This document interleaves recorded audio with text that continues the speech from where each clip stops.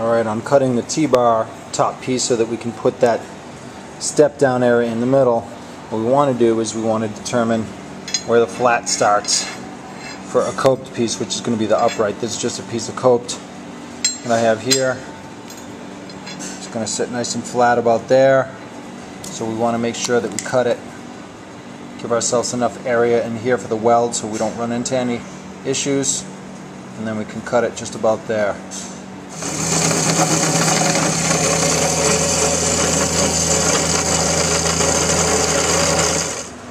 Got the top bar pieces ready. We'll separate them, turn down a piece, and slide it right in between. Alright, here's the parts. We've got the two side grip areas, centerpiece. Got it turned down on each side so it's going to slip inside these bars with a little bit of magic hammer. See if we can get it to work.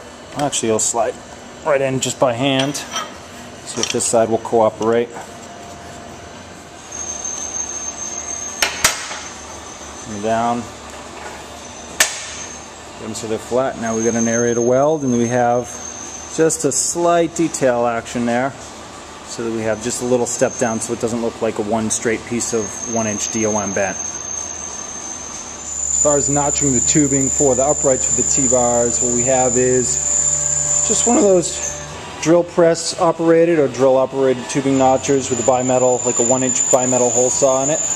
This is a little bit beefier one where it's CNC machined.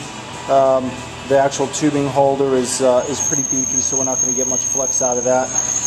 You know, just your normal operation, up and down. Use a little bit of oil to keep it cool so you don't burn through, especially with the stainless tubing, so you don't burn through the hole saws really quick.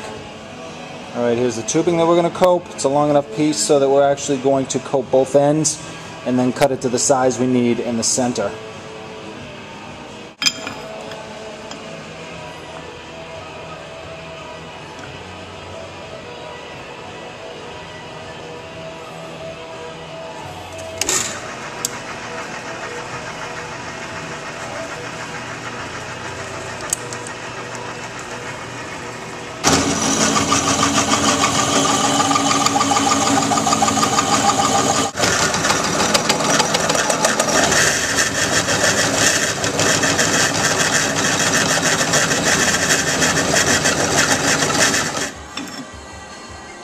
Alright, and there we go. We've got a piece of coped 1-inch for 1-inch.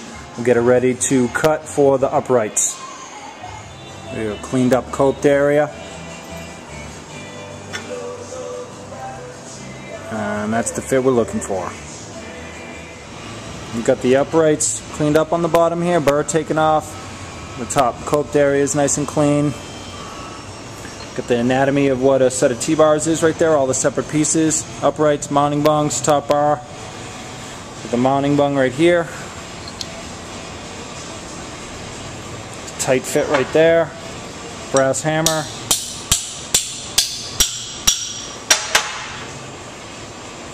And we got a really nice area to lay a really good weld.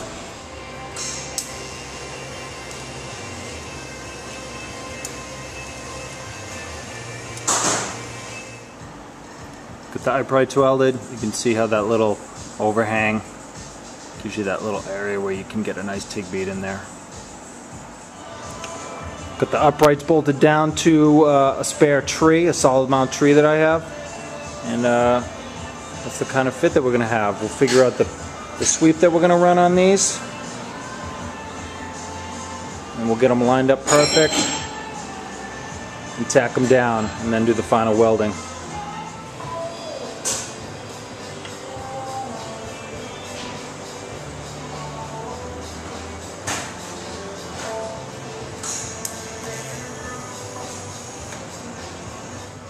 Alright, got them fully welded up.